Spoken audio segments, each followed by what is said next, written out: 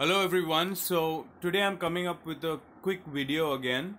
So do you have Kodi on your TV box and it freezes on you?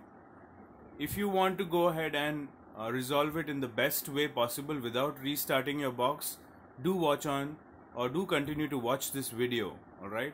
So like all TV boxes, there is a reskinned version of Kodi called RKMC here. Even though this comes with Android 6.0, I don't want to uninstall this particular application and install 17.3 or 17.4. The reason being the plugins here are quite good for me, and I prefer using just this one. Okay, so usually what we have a problem is when we open up RKMC or Kodi and we use it, and once we are done using it, we go ahead and try to close out of it, and you'll see this exit button, and when you hit on the exit button, absolutely nothing happens here. So that's the exit button. So absolutely nothing happens. It just gets stuck on this particular screen. So what we will do here is we would have to press the home button on your remote, okay, and that will come to the home screen.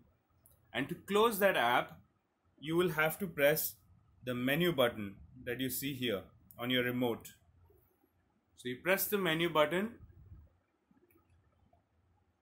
and then you press this right directional key to close out of the app, much like you do it on your Android phone to swipe out the open applications. So once you've done that, you're back to the screen and you have Kodi closed.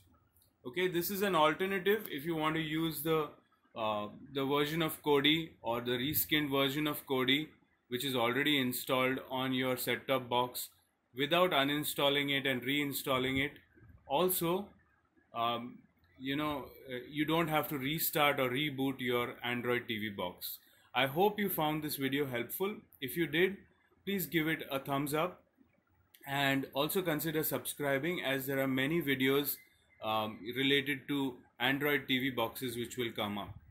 Just to give you an update, this is the Tanix TX2R2 which I have just unboxed in a previous video, and I've been using it. Again, I'm not uploading a full-scale review for the same, simply because I still have to use it and I prefer giving a detailed review after I've used it and adding my experiences. Thank you for watching this video. I hope you found it useful, and see you in the next one. Take care. God bless.